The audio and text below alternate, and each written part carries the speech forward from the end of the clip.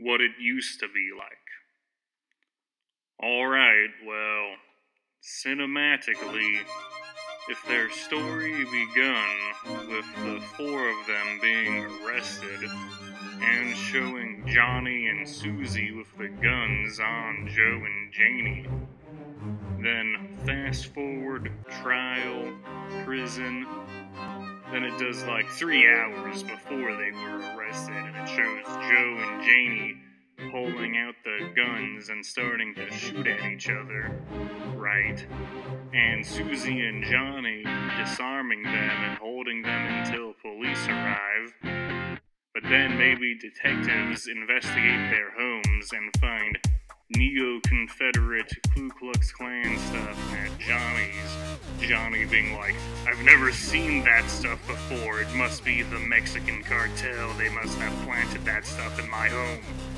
And at Susie's, they find animal bones and a ouija board, and pictures of people with their faces burnt and scratched out, or maybe even strange voodoo dolls, but that's just if we decide to do the KKK and Witches Coven backstories for them.